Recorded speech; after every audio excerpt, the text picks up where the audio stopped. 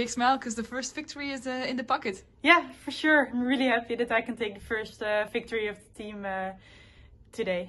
It was a decent team performance all day in front, and then you finished it off quite well. Yeah, it was for sure a really good team performance. We tried to make the race hard because we love to race, but yeah, we felt that the wind was not strong enough to really split the peloton, and then we decided to go for the sprint, and yeah, I think the lead out worked out perfectly. When did you know you were going to win? Well, I think in the sprint I felt it was going to be tight because I came a bit from the back and I was first in the slipstream, and when I came in the wind I felt that I could beat the number 2, but I knew I really had to keep pushing until the line. It was also an emotional victory because it was a victory for Amy, eh?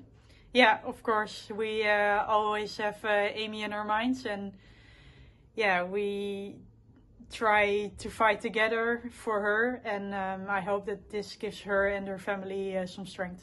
Tomorrow there's another chance? Yes, there is, so we'll see. Okay, thank you. Good luck for tomorrow. Thank you. Enjoy the win.